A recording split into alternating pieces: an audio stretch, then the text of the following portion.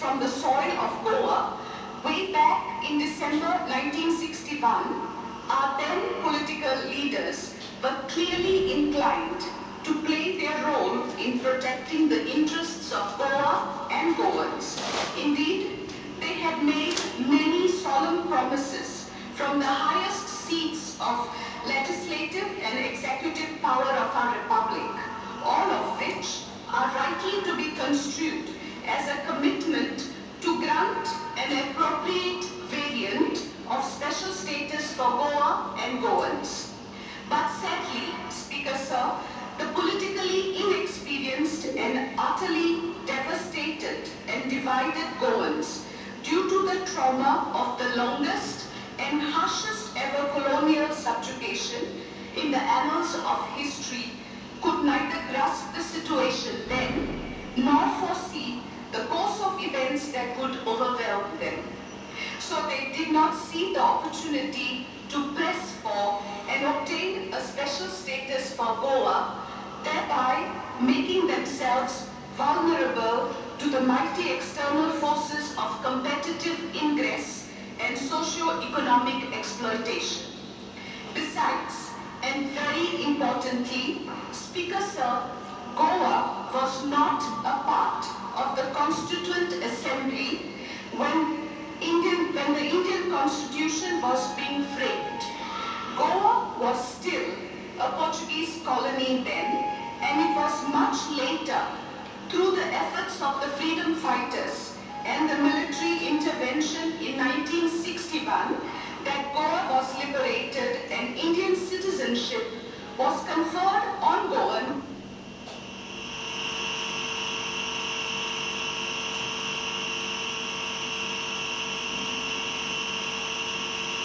Be a part of the Constituent Assembly and could not avail of the opportunity of placing its requirements of a special status for Goa before the Constituent Assembly, as in the case of Himachal Pradesh and other northeastern states of India. Speaker Sir, the cultural identity and integrity of Goans in essence and at its core is very much Indian, as said by the Honorable MLA Vishnu Park, and perfectly harmonious with the broad frame of the national mosaic. However, due to peculiar eco-geographic conditions and historical circumstances, Goans have come to acquire some special and distinctive socio-cultural traits, that is, a unique identity which needs to be protected, preserved, and allowed to evolve for the good of Goa and of India.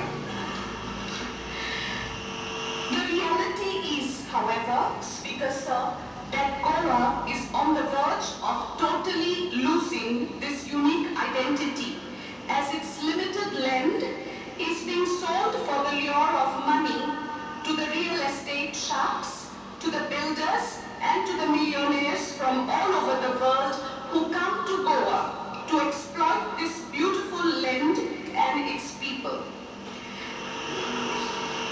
Speaker Sir, Goa is the smallest state in the country.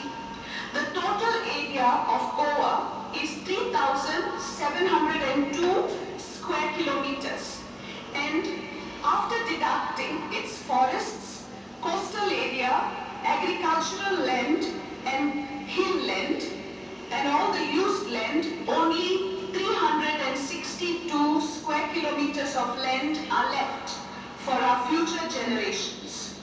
Kumnitad land, which belongs to the age-old community institution of Gaonkari, is being acquired and later sold to private interests.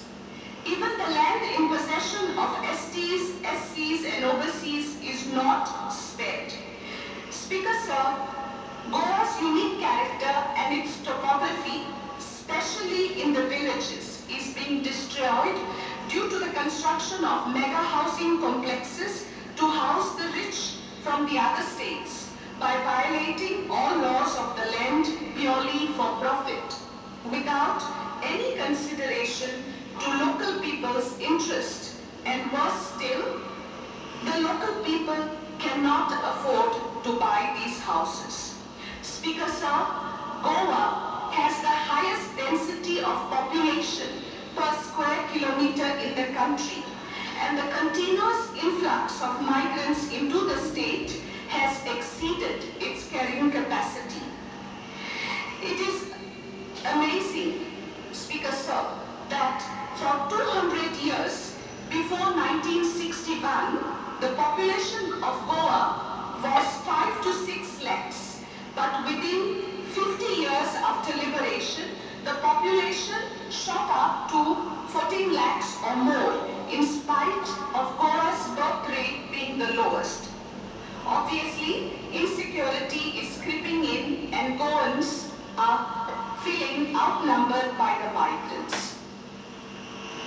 Practically, in the mining sector, if you look around, practically in all the industries, be it mining, fishing, tourism, and the manufacturing units, more than 80% of the workforce constitutes the migrants, leaving the locals jobless and unemployed.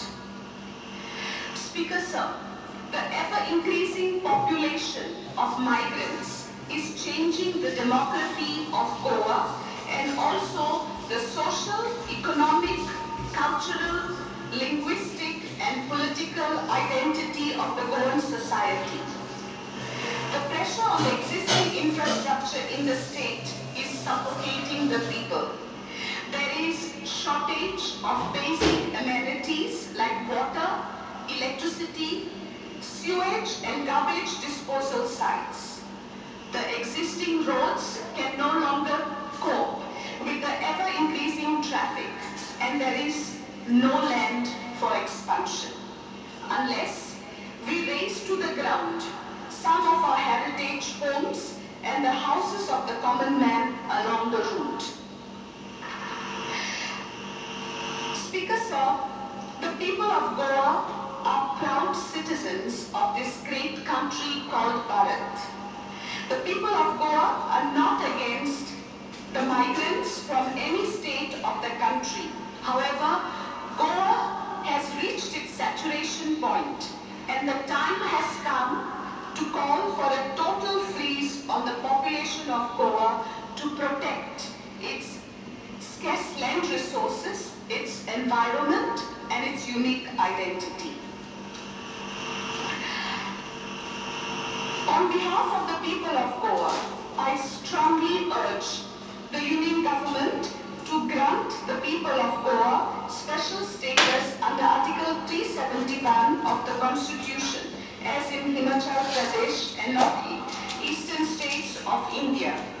And together, as one people of this beautiful, unique state, cutting across political lines, let us put forward our demand. Thank you.